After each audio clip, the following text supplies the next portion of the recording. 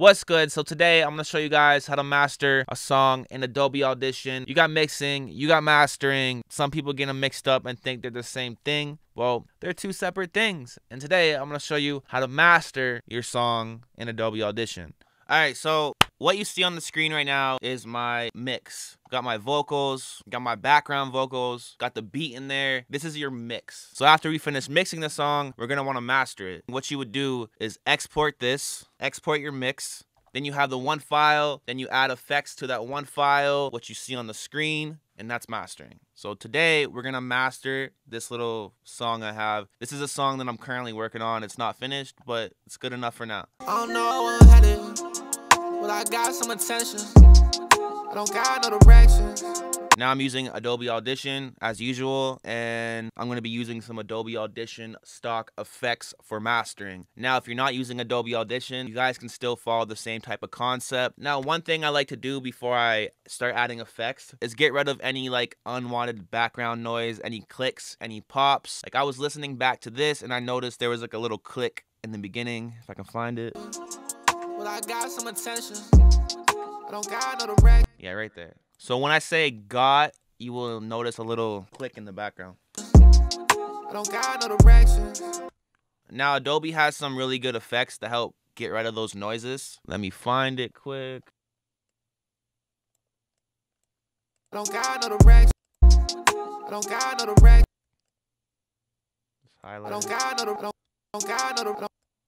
I don't got no.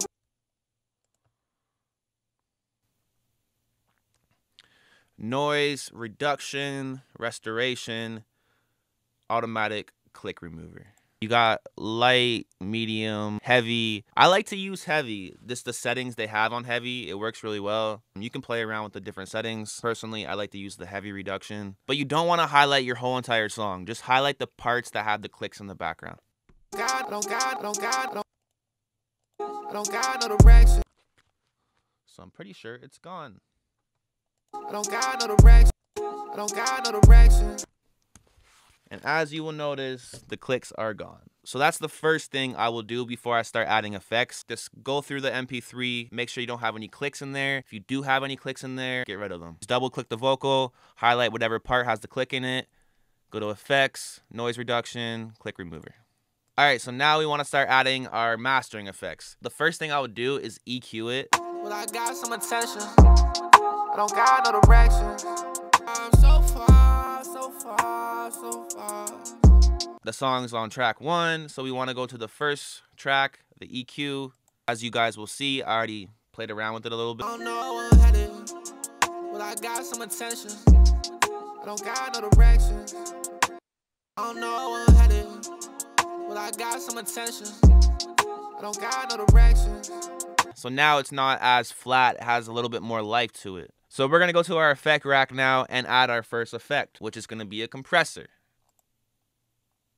We don't want certain levels higher than the others, so this will just kind of even everything out. So we'll go to our dynamics processing, and you guys will see stereo rock mix. So we got all these presets. Go down to stereo rock mix. Now rock music's pretty loud and aggressive. That's why I like to use the stereo rock mix, because it gives the song a lot of energy. Before. I don't know where I'm headed. Well, I got some attention. I don't got no direction. After. I don't know where I'm headed. Well, I got some attention. I don't got no direction.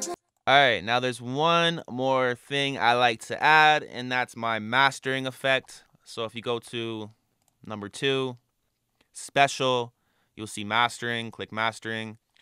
So we're not using the equalizer because we already EQ'd it with the other equalizer.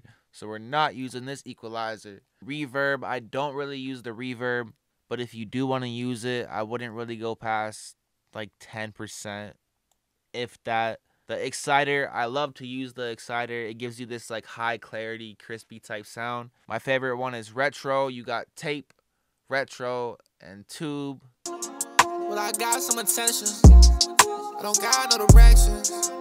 I don't got no connections. Nah, I'm so far, so far, so far. The widener, it's gonna give you that like surround sound stereo effect. I'm keeping mine at 0. I don't use that too often, You can also go make it thin if you want to. Then you got your Loudness Maximizer, and this is another compressor, so I wouldn't really push this too much. And last but not least, you got the output gain. So, EQ, dynamics processing, and mastering. 3 effects, and that's really all I use for mastering. Now, I do have a bunch of different plugins, but today I'm just going over Adobe stock effects. All right, so now I want to play it without the effects, then with the effects, and you guys can see the difference. All right, so before. I don't know I'm headed, but I got some attention. I don't got no directions. After. I don't know I'm headed, but I got some attention. I don't got no directions. Before. I don't know I'm headed, but I got some attention. After. I don't know I'm headed, but I got some attention. I don't got no. More life. And that's how you master your song in Adobe Audition. I hope you guys enjoyed this video. I hope it helped you out a little bit. When I first started making music, I didn't master my songs for a few years. I just mixed them, exported the song, and that was that. So if you guys are just mixing your song, exporting it, don't forget to master. Go master your song. But that's pretty much it for this video. I hope you guys enjoyed it. We got more tutorials on the way. We got some vlogs on the way. We got some music on the way eventually. But yeah, I'll see you guys soon with another video.